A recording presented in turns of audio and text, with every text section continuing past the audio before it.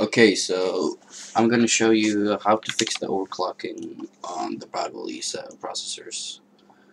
As you can see, on my computer I got the overclock working, as I just tipped above the 3.6 the boost, and I overclocked it to 4.1 gigahertz. But what you need to do is to find you go in System 32, uh, Windows, and go on, let's see, System 32. You find this file, the mcupdate_genuine intel, and this is mcupdate_genuine intel. It's a .dll file,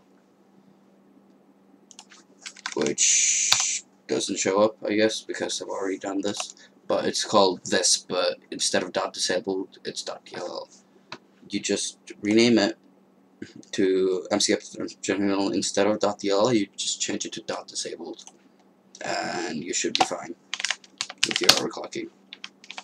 If you see, I'm running the 1909 Windows version, which should have the overclocking disabled, but you can enable it by just changing this file. I've tried everything about deleting the updates and everything, because the KB41000347, it's just the update that removed overclocking for a lot of people.